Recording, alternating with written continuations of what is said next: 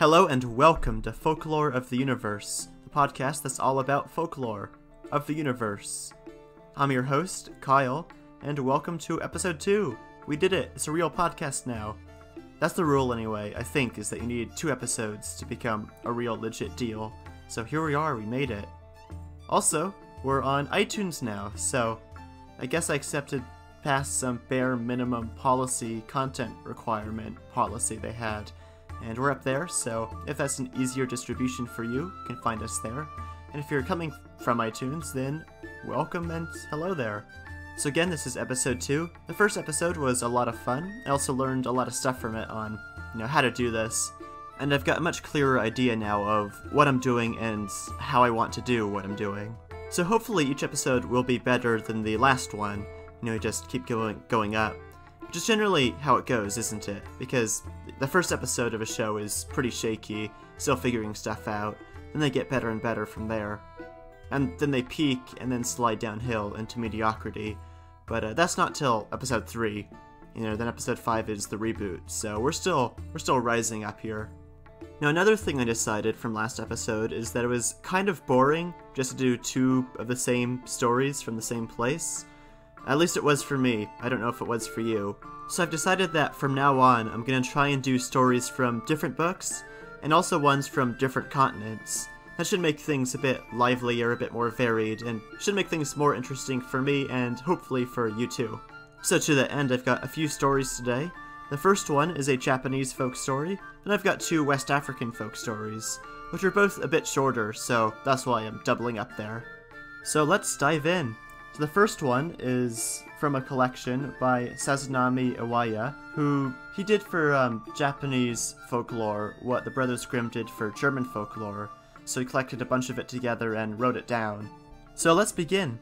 This first story is called The Tea Kettle of Good Luck. Once upon a time, there was a temple called Morinji in Tatebayashi in the province of Kazuke. The abbot of this temple was very fond of ceremonial tea, so that he took delight in making it every day. One day, he bought a new tea kettle. It was so extraordinarily beautiful, and so well-shaped, that he was highly pleased with his bargain, and felt sure that this was quite the best kettle in the world. One day, he took it out of its usual place and began examining it, turning it round and round. "Certainly this is a fine tea kettle," he said. "I must invite some guests shortly to ceremonial tea, and astonish them all with it."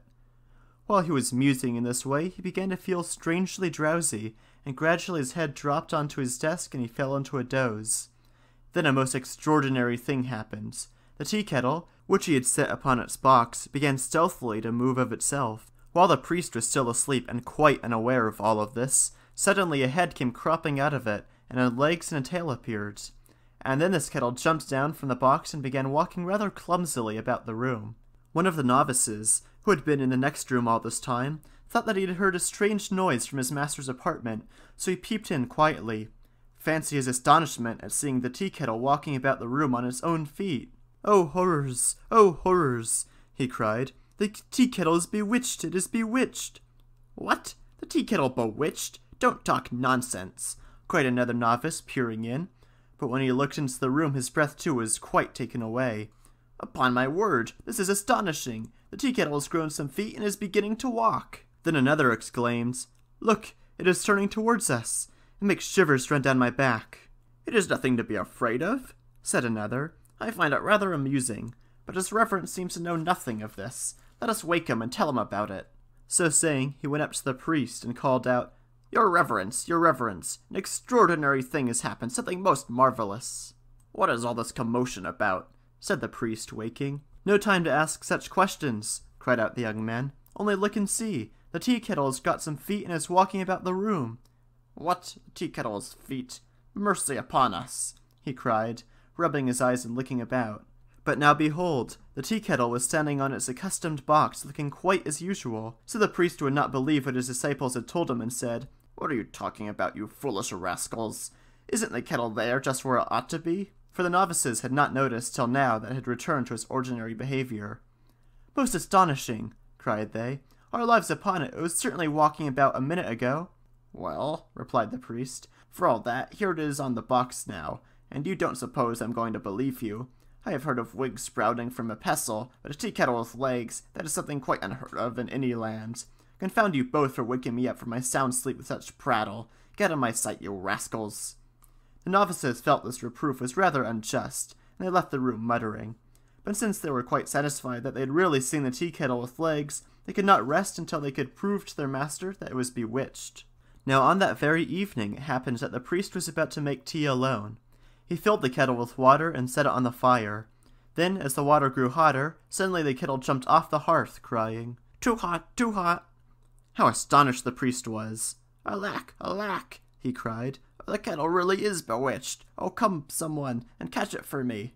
"There now!" exclaimed the disciples as they rushed to their master's assistance. They caught it at once, but by this time it was quite an ordinary kettle, without legs or tail. However much they shook it or beat it, there was nothing but the clang of the metal and no sign of magic. "What an extraordinary purchase this was," said the priest to himself. "I thought I had such a fine new kettle, but now when I use it, it causes such a commotion. What shall I do with it? There's no use keeping such a thing. I'll sell it at once. That will be the wisest plan." On the very next day he sent for a rag peddler and showed him the kettle. The peddler, of course, had not the slightest idea that there was anything at all unusual about it. "Why," he asked, "does your reverence wish to sell such a neat little kettle? Isn't it rather a pity?" "Yes, you are right, it is a pity, but I have bought a better one, so I don't care for this any longer." "Very well then, I will take it." So the peddler bought the kettle for 400 mon and carried it home. The more he examined it, the more beautiful he found it. "What a treasure I have got," he thought. But in that night he went to bed in high spirits. At about midnight he heard a voice, whose he did not know, calling near his pillow, "Mr. Peddler, Mr. Peddler." Wondering what it might be, he roused himself and looked about.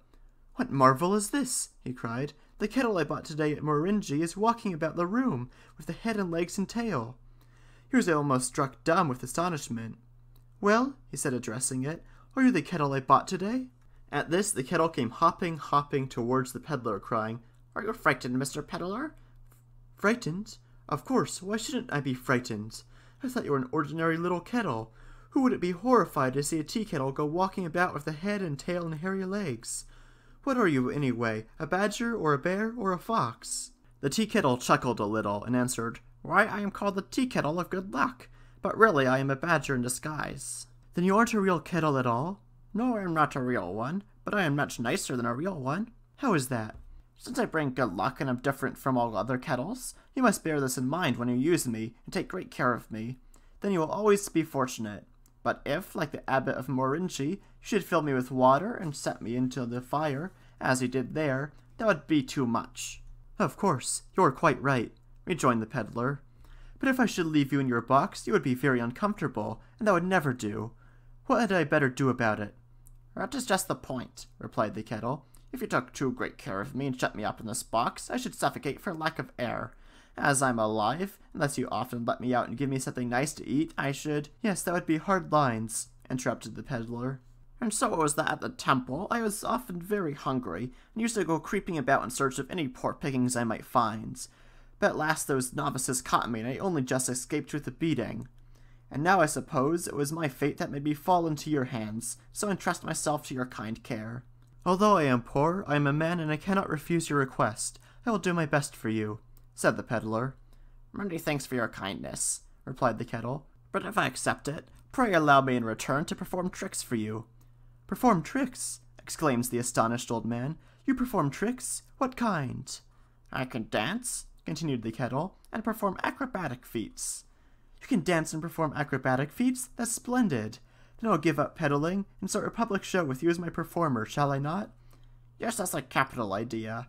For if I work hard, you will probably make far more money than by peddling." "And I," added the peddler, "will feed you well, so please do your best." "That I will," returned the kettle. So the agreement was made, and they decided to open a show. On the following day, the peddler began making preparations. First of all, he built up a show house. Then he hired musicians, and last of all, he painted a signboard to hang up in front of the house. When all this was done to his satisfaction, he put on his ceremonial dress and was quite ready to perform the duties of a showmaster. At the entrance stood a crier. "Here," he shouted, "is to be seen an acrobatic tea kettle performing entirely new and original tricks. It is quite different from a dog show or the feats of a titmouse. In short, I will show you a kettle with a head, legs, and a tail dancing about. That, I assure you, is something unheard of in the history of the world. You will find it most entertaining. If you hesitate, you may lose a chance in 1,000. You may pay your admission fee after you have seen the performance, but when you have seen it, you will want to tell us wonders far and wide. Walk up, walk up. Within, the peddler opened the performance with these words. I must beg you to excuse me from presuming to speak from this slightly elevated position. I am about to exhibit the performances of a magic tea kettle. First, we will show you a variety of dances, beginning with the rope dance, and then a succession of other wonders. The performer will shortly make his appearance. Immediately the kettle came out upon the stage, and bowing slightly to the spectators began a rope dance. At the sight of this astonishing spectacle, so much more wonderful than an ordinary creature on 4 legs, the spectators were dumbfounded, and one after another were heard cries of, "Marvelous! Most amusing! Astonishing!" The fame of the exhibition flew far and wide, and everyone wanted to see it. Every day the place was crowded with spectators, so that the building seemed in danger of tumbling down. Indeed, the Kettle of Good Luck had proved itself quite worthy of its name. In 20 days, it had raised a fortune for its owner. Now there was nothing miserly about this peddler, and after a time he began to think it must be rather dull for this performer to be at his tricks day in and day out. So one day he said, "Bunboku, thanks to you, I'm possessed of a fortune. I am more grateful than I can say, but I am quite satisfied with what I have. You must be tired of these incessant performances. I have made up my mind to give up the exhibition. What do you think about it?" "It'll be quite agreeable to me if you wish it," replied the tea kettle. "Then let me have my wish," said the peddler, and so immediately the exhibition was closed. Not long after this, he took the kettle and went to Morinji, and told the priest all its wonderful history. And besides that, he gave it back to him, and with half of his fortune, saying, "It is really to you that I owe this good fortune, for you sold me the kettle, and so I have come to thank you." After this, we hear of no more marvels, but the kettle was honored with the name of the Tea Kettle of Good Luck, and kept ever after at Morinji as its greatest treasure. The end. Now this is a neat story because you can definitely feel that it's got a different vibe to it than the Grimm stories we did last week. But at the same time, this story format, where some poor person finds a magical item or a magical animal and it gives them treasure, is a fairly universal story concept. You find that in a lot of places around the world. The thing here is that, for example, in European versions of this, the poor farmer or peasant or whatever typically abuses the power and ends up losing everything, whereas in this version, as we just saw, that didn't happen. So this is a great example of two different cultures telling the same moral with different ways. So in Europe, the idea is don't be greedy or you'll lose the nice things you have, whereas Japan, it's, be humble and don't be miserly and you'll keep the things you have. So sort of like a carrot and the stick type dichotomy there. Another interesting thing about the story is the tea kettle itself, this creature, which identifies itself as a badger, but its description lines more up with a Japanese raccoon dog, which is also called a tanuki, which, first off, look up pictures of them because they are absolutely adorable. But secondly, these creatures have always been a prominent figure in Japanese folklore. The tanuki will appear as these spirits who are known for being able to shapeshift, as we saw this one took the form of a tea kettle. They're also these mischievous and jolly and also sort of goofy and gullible spirits who will show up and sometimes help people, sometimes cause mischief. Animals appearing as these spirits is something you find in Japanese folklore all over, and also you can find it in many Native American folklores too. Both traditional Japanese belief systems and many Native American belief systems revolved around the world being filled with these nature spirits. So, when supernatural entities show up in these folk stories, they typically appear as natural creatures or animals. Of course, typically it was the cleverer or more interesting animals that got the spotlight. Like in North America it was coyote, or in Raven, in Japan it was the tanuki. Because, of course, no one's going to be interested in the animal spirits of, like, a slug. Like, Sammy the Slug shows up and talks about his magic pot of gold or whatever. No one cares about that. But, coyotes and tanukis, they do cool stuff, they frolic, they do other things, they're engaging. People like them. Now, we already covered one moral of this story, but there's another one that's much more obvious, and I think much more important, that we haven't touched on yet, and that's be nice to your kitchen appliances. Because, holy shit, like, if that stuff breaks and the power goes out and you can't get a new one, like, you're just done. You know, game over. Treat your appliances right, and you'll be rewarded with all sorts of amazing magical treasure. And also, if you go to make a cup of tea, like you're really feeling tea, and your electric kettle breaks, then, you know, that's not going to happen if you treat them right. Moving on, this next story is a Yoruba one. The Yoruba live in Nigeria and Benin, and the story might be very familiar to probably most of you. This is called The Elephant, the Tortoise, and the Hare. All the animals living in the forest wanted to know who was the fastest, so they picked a day for a foot race, and all the animals in the forest entered the race. At the first trial, it happens that the elephant was the animal that led all the other animals in the race. Then at this stage, Tortoise appeared. He said that he could run faster than all the other animals put together. Then Hare challenged him, saying he could run faster than both Tortoise and Elephant. So another day was named, and on that day the three animals, Elephant, Hare, and Tortoise, were present. Judges were appointed, and marks were made on the ground for the start of the race. When the race started, of course Hare ran faster than Elephant, and Elephant ran 1,000 times faster than Tortoise. But at the end of the race, it was Tortoise who led the other two animals. Everybody was surprised. Tortoise was not. What Tortoise did was to gather all his children and all his brothers and all his other relatives and hide them at regular intervals of a mile along the track. He started the race, but it was one of his uncles who finished it. Since all tortoises are very much alike, however, nobody could tell that the one who started the race was not the one who ended it. The end. So I bet right now you're thinking, wow, that's an awful lot like the tortoise and the hare from Aesop, because that's what I was thinking when I first read this. And there are, obviously a lot of similarities, which makes me wonder if these both originated from one common story that sort of spread out, or they arrived independently. Which I sort of lean towards the second one, because you do see a lot of folk stories popping up in very different places with similar story ideas and similar formats. So I think it's just a part of human nature to come up with these sort of things. More of a universal thing. Now, obviously there are some major differences in this one. First off, there's the elephant, which I love because I think the world could use some more elephants. We need just more elephants in everything. There's also the narrative difference, whereas in Aesop's story, the tortoise wins just by determination and because the hare is lazy, whereas in this version, the tortoise wins by being clever and outsmarting everyone else. So I guess the moral of the story here is be clever and don't trust tortoises. They're crafty little bastards, and they'll sneak up on you. Like, if you cross them, they'll get you. They don't even have to do anything, because they live forever. Like, they're gonna outlive your grandkids. They're gonna, leave some really tacky flower arrangements on your grave. Like, the colors aren't gonna go together at all. So don't anger tortoises, and don't trust tortoises either, because they know things we don't. But now we're gonna move on to our next and last story of the episode. This is one from Ghana, and it's called What Spider Learned from Frog.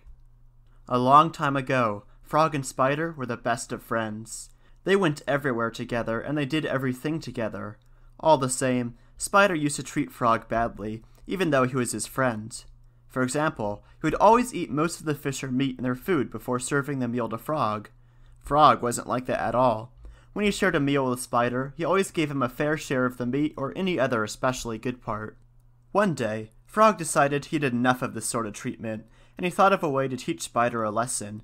He told his wife to get a meal ready for Spider and himself, and he especially asked her not to put too much salt or pepper in the stew. By evening, Frog's wife had finished everything and set out the food on the table.